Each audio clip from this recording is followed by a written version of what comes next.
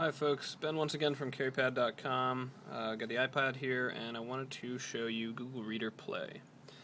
This is a version of Google Reader that Google has built for sort of large format screens. Just tilt this the right way.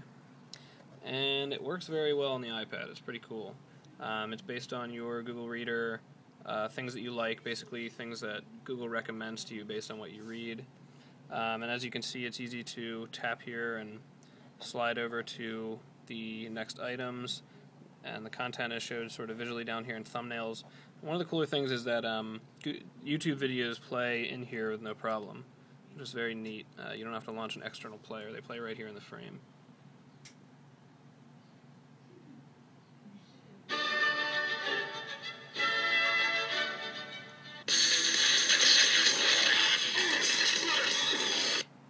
And from this interface you can like something or star something, and that's just like liking or starring something in your Google Reader.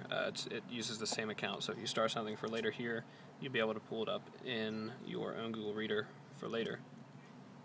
So that's Google Reader Play on the iPad. Works very well. It works in both orientations.